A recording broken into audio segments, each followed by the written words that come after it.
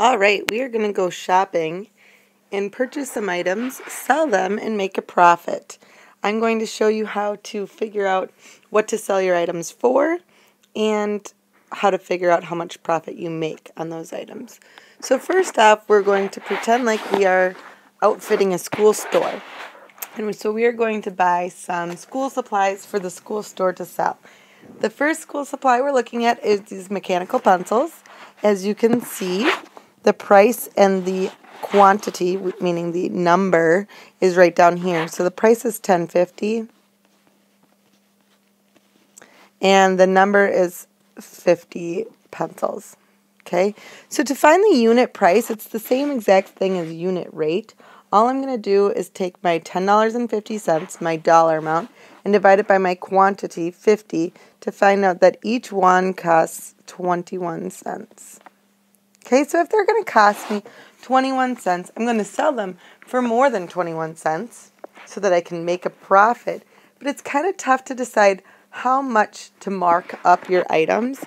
So you need to look at the items that you're going to sell and think to yourself, what would I buy that for? And most of you would not buy it for more than like 50 cents. So let's go ahead and sell it for 50 cents. So you got to be realistic. You can't say, I'm going to sell this one pencil for $3. Yes, you'd make a ton of profit if they sold, but the chance of selling them is not good. So you want to make sure that it's priced right so that you sell lots of them. So what would my profit be?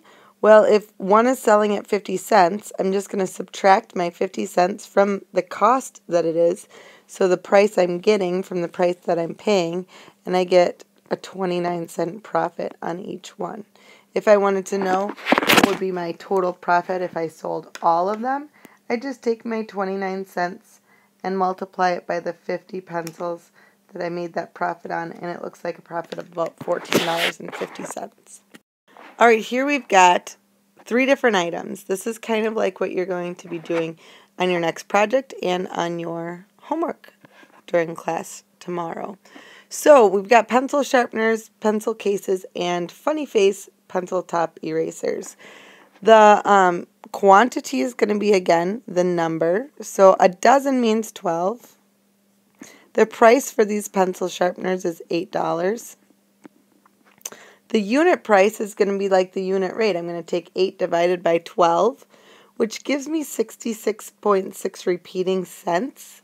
I'm going to round that to the nearest cent and call it 67 cents.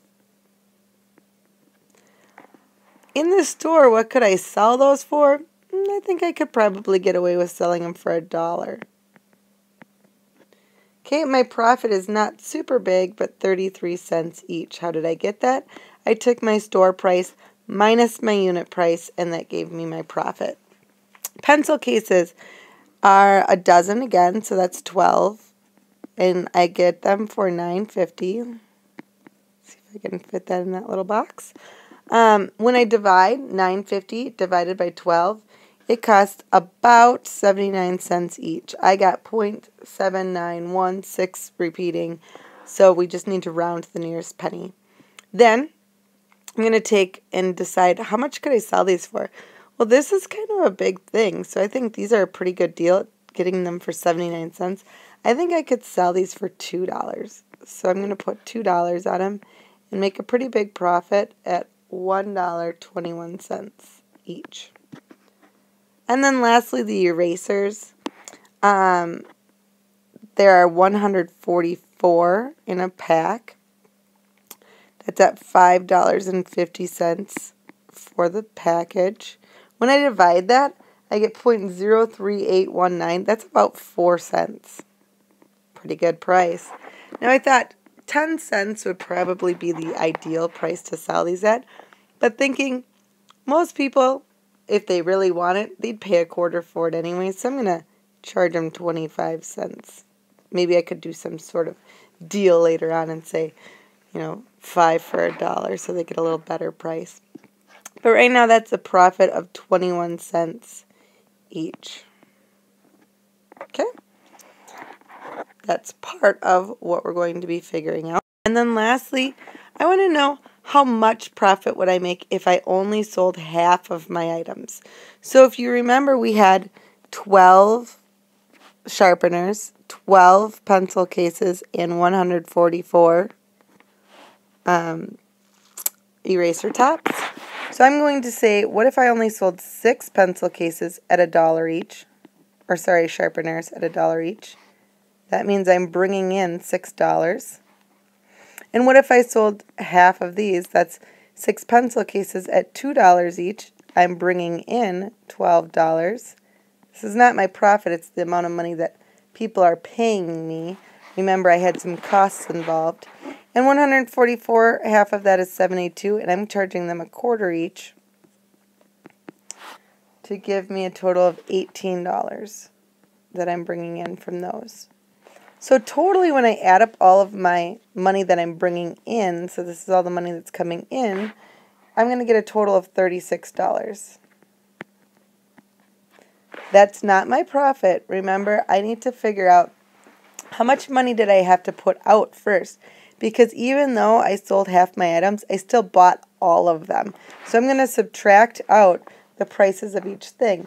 So my money out would be the cost that I spent on sharpeners, which was $8. The cost I spent on pencil cases, $9.50. And the cost that I spent on erasers, just $5.50. For a grand total of $23. So I'm going to take my total money in, subtract my total money out, and I come to a profit of a mere just $13. Not a very big profit, but at least a profit, and I only sold half, so I still have the other half to still sell. All right, good luck on your quiz, and we'll see you in class tomorrow.